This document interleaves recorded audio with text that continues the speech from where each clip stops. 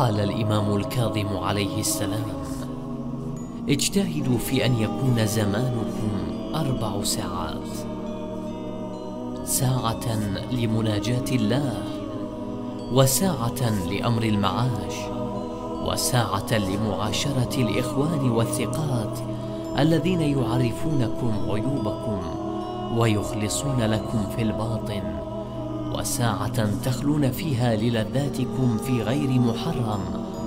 وبهذه الساعة تقدرون على 3 ساعات.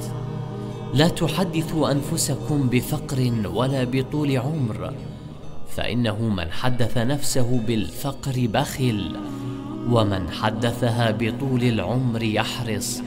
اجعلوا لأنفسكم حظا من الدنيا بإعطائها ما تشتهي من الحلال، وما لا يثلم المروة، وما لا سرف فيه، واستعينوا بذلك على أمور الدين، فإنه روي: ليس منا من ترك دنياه لدينه، أو ترك دينه لدنياه.